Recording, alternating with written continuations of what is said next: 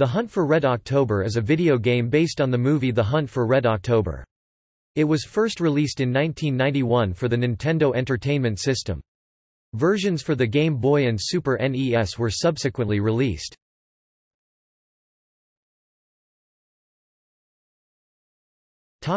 Gameplay.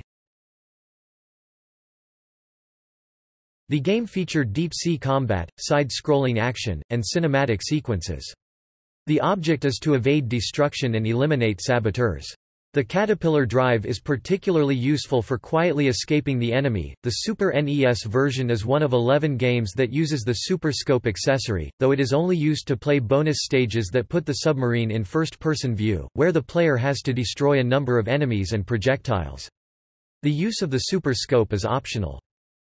The NES version has an exclusive level. The final stage changes to platform-style gameplay. The player, as Ramius, must find and disable bombs Soviet loyal crewmembers have set in the weapons bay of the Red October.